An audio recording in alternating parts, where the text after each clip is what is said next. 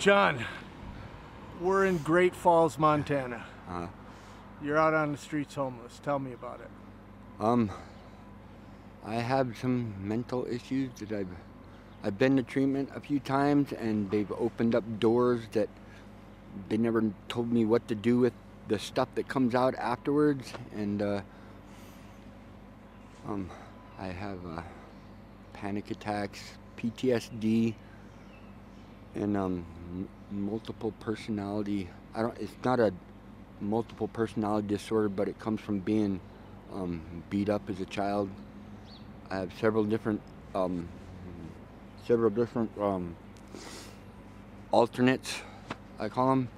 And what do you mean alternates? Like foster care? No, like when I was growing up, I'd getting beaten up. I developed a different personality. Oh, a persona to get you, yeah. That would take the beatings. Oh my gosh. And so on. I have 3 of them, and they've always been behind glass. And here recently, or within the last 4 months or so, I started having really bad panic attacks, and it brought these alternates out to the surface instead of behind the glass where they were. Yeah. And so I haven't been able to maintain a job because the second I start panicking, I start having these severe arguments with myself. Right. And well, you're obviously high functioning, though. It's really embarrassing, and it's now you're saying you got abused as a kid. Yeah. My mom tried to drown me before I was 5, and so my grandparents took me, and my granddad beat me up until I was 14 and decided to leave. And oh my gosh, I'm pretty much been living on my own since then, working, been through the system a bunch of times, you know, the law or whatever, the court systems, whatever. Right. Been to multiple treatments for drugs because that, you know, the self-medicated, whatever. Yeah. Never really had. Well, people abuse drugs to cope with pain, and oh my gosh, you obviously went through a lot. And now all this stuff has come up to a surface, and it's I don't know. You ask for help, and all they want to do is just call the cops on you, and you know. And I don't want to go back to jail or any of that stuff anymore. So it's. Where'd you sleep last night?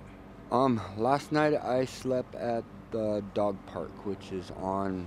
Well, you don't have to. Don't tell me the exact location. Outside in a dog park. Yeah. Oh my gosh. It's But you're saying it was down to the 40s last night. Yeah. Yeah. Since I've been homeless this time, I've frostbitten my hands like 3 times. Finally got the feeling back in my fingertips. I thought I was going to lose my fingers. Oh my gosh. And now I walk. I walk everywhere. I don't ever stop walking. Yeah. Some people call me Forrest Gump because he walked, you know. Yeah. And that's what I do. And what's homelessness like here in Great Falls? I don't know. I think, personally, I think it's hard because we have a rescue mission that won't let anybody come in. So it's like, I don't know what their function is or how, you know what I mean? I've been there like 4 times just to even warm up, and they won't let me in the door. So you kind of have to depend on the other people that There's some good rescue missions, but many of them have really funky rules. Yeah, and yeah, it's tough here in Great Falls. I mean, you can eat if you know the places, you know, like I was on my way to the Salvation Army to get a couple loaves of bread, and, you know. Yeah. And what's your future like? Well, I don't know. Don't know. Now, you lived out here all winter? Pretty much. Oh my gosh. Yeah. It's got to have been cold up here. Yeah.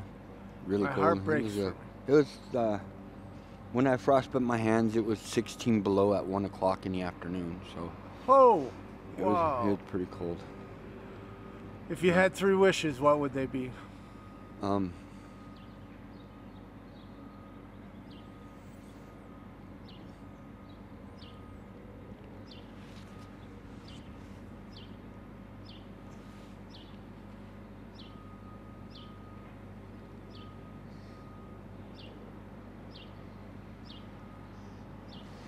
You okay, John?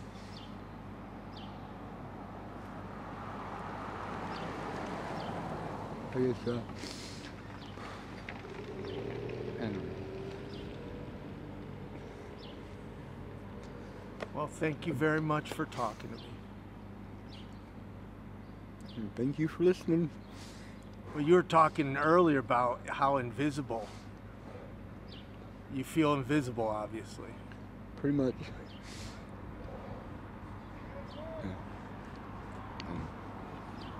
Here, let me, it is, that's why I say I appreciate the word on there, invisible, because now you're not invisible.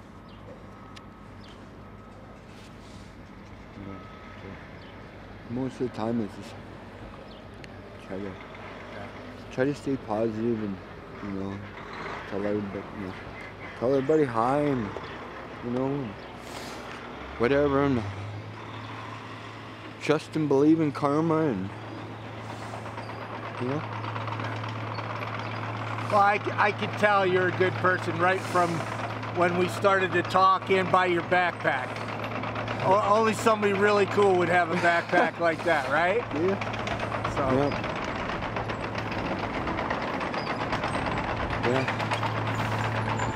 Yeah. Let me show you. Let's show everybody your backpack. See, now that's a rocking backpack. Yeah. And you found it out of the dumpster, you said. Yeah.